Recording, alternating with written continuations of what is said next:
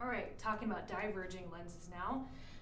So a diverging lens is sort of the opposite shape of a converging lens, where in this diverging lens we actually have two curved surfaces that are curved towards each other, so you get this sort of hourglass figure there.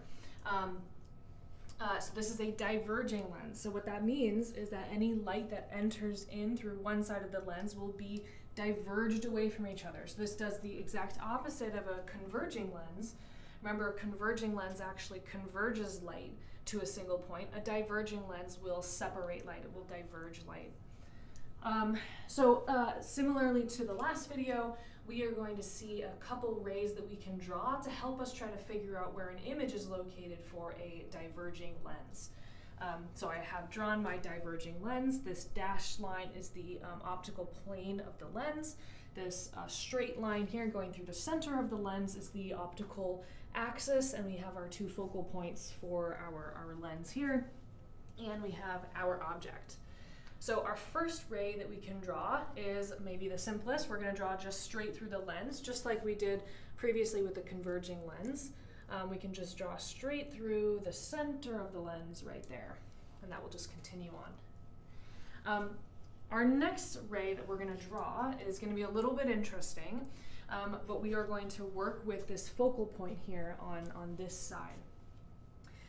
So what we're actually going to do is we're going to send in a ray parallel to this axis here, right? Just like that.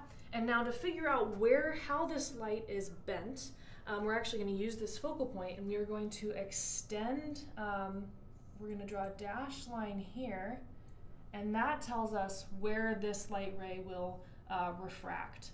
So this light ray coming parallel to the optical axis will be refracted at an angle, so that when you extend this, this light ray here, it will go through the focal point.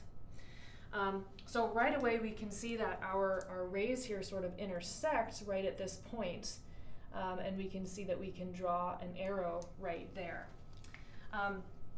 So this is our image and this is our object. We can see that in this case our image actually shows up on the same side of the object, and it's much smaller. So this is a virtual image in the case of a diverging lens. Yes, there is one ray that is traveling through this point, but this other ray that is this sort of imaginary part here is intersecting with this ray here, so we know that this is a virtual image. There is another ray that you can draw that will help you sometimes, so I'm going to draw it here just so that you can see what it looks like, but it may not necessarily always help you. Remember, you only need two intersecting rays to figure out where a point is.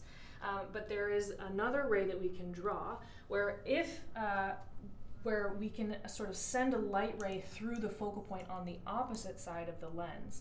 So in this case, what we can do is we can, I'm just going to start with the focal point. We can draw this sort of ray here, and now this ray coming in at this angle, aiming towards the focal point, will actually be refracted parallel to the optical axis there.